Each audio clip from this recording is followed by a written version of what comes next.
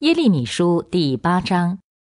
到那一天，这是耶和华的宣告，敌人要把犹大列王、首领、祭司、先知和耶路撒冷居民的骸骨都从他们的坟墓里取出来，抛散在太阳、月亮和天上的万象之下，就是他们从前所爱慕、服侍、跟随、求问、敬拜的。这些骸骨必不再被收敛埋葬，必在地面上成为粪肥。这邪恶的家族剩下的余民，在我驱逐他们到的各地，宁可选择死，也不要存活。这是万军之耶和华的宣告。你要对他们说，耶和华这样说：人跌倒了，不再起来吗？人偏离了，不再回转吗？这人民为什么背道？耶路撒冷为什么长久偏离？他们定义行诡诈，不肯回转。我留心听，但他们都不说真实的话。没有人为自己的恶行后悔，说我究竟做了什么？他们个人继续走自己偏差的路，像战马直冲入战场，连空中的鹳鸟也知道自己来去的季候。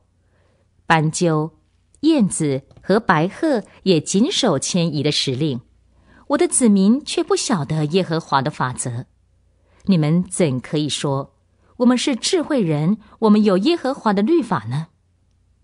事实上，经学家虚假的笔已把律法变成谎言了。智慧人必蒙羞，惊惶失措。看哪，他们弃绝了耶和华的话，他们还有什么智慧呢？因此，我必把他们的妻子给别人，把他们的田地给别的主人，因为他们从最小的到最大的，个个都贪图不义之财，从先知到祭司，全都行事诡诈。他们草率地医治我子民的损伤，说平安了，平安了，其实没有平安。耶和华说，他们行了可憎的事，本应觉得羞愧，可是他们一点羞愧都没有，恬不知耻。因此他们必扑倒在倒下的人中间，我惩罚他们的时候，他们必倒下来。我要彻底除掉他们的庄稼，葡萄树上必没有葡萄，无花果树上必没有无花果，叶子也必枯干。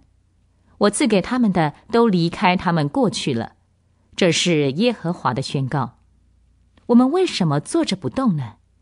你们要集合起来，我们要进入坚固的城里去，在那里灭亡吧。因为耶和华我们的神要我们灭亡，又把毒水给我们喝，因我们得罪了耶和华。我们期待平安，却得不到好处；期待得医治的时候，不料只有惊慌。从但那里听见敌人战马的喷气声，全地因听见撞马的嘶鸣声震动。他们来是要吞灭土地和地上所有的，要吞灭城和城中的居民。看哪，我要打发毒蛇到你们中间，是没有法术能制服的，他们必咬你们。这是耶和华的宣告。我的愁苦无法医治，我的心在我里面悲痛欲绝。听啊，我同胞的呼救声从遥远之地传来。耶和华不在锡安吗？锡安的王不在其中吗？他们为什么以自己雕刻的偶像和列国虚无的偶像来惹我发怒呢？收割期已过，夏天也结束，但我们仍未获救。因着我的同胞被压碎，我的心破碎了。我悲伤痛哭，惊慌抓住了我。难道基列没有乳香吗？难道那里没有医生吗？我的同胞为什么总不痊愈呢？